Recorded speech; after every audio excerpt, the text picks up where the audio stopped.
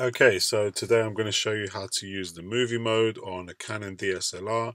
So first of all, you have to move the mode dial to ensure that the camera icon is in line with the white dot. So it's in off mode, and then you need to switch it to the camera mode because there is no off and on and off switch.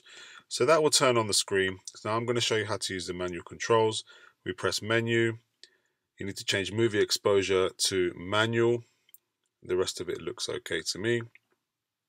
If we move down, you need to change your movie recording size to 24 frames a second, 1080p. So that's 1920 by 1080p at 24 frames per second to get a cinematic look. As we scroll down, make sure sound record is set to auto, unless you are using a dedicated microphone and you need to switch that to manual. Just check the sound levels are on there. If I press menu again, go back, we need to turn on grid display to grid 1, so that's your rule of thirds. I definitely recommend that you have that switched on all the time. And then as we go along, you'll see a few other options that you don't really need to know what they do currently. So you half press the shutter button and then you'll see the live view mode.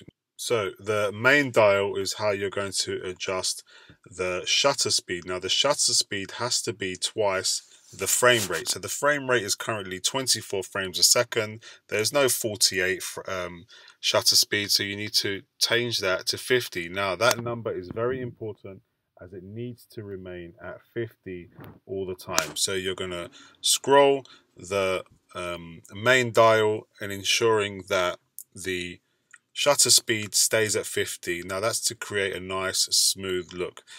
Once I press the AV button and scroll my finger along the wheel, we adjust the aperture. Now the smaller the number, the shallow depth of field you're going to achieve. Now the higher the number, the more deep depth of field you're going to achieve. So small number, shallow; big number, deep. Deep depth of field is everything is in focus. So now I'm trying to attempt to autofocus, but it's quite difficult, so I'm going to switch it to manual focus. You should be using manual focus as well. And now I'm going to press the magnifying button. So I'm going to zoom in onto my subject, and now I'm going to manually focus using the front ring on the lens. So the back ring is for zoom, the front ring is for focusing. So you zoom in as close as you can to your subject, and then you steadily get it in focus, and then you press the magnifying button twice to go back to the beginning. So once you know that's locked in, that's going to be really, really sharp. So ensuring that your shutter speed remains at 50, now you can turn the main dial and adjust the aperture until you're happy that your image is correctly exposed. If I keep pressing display, it brings up this histogram. Now you can see the shadows, midtones and highlights.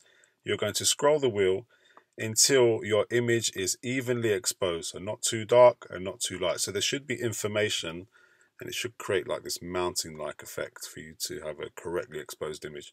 Press the button when you are happy to record, and it will be indicated by a red dot on the screen. When you're finished recording, press the button again and it will stop.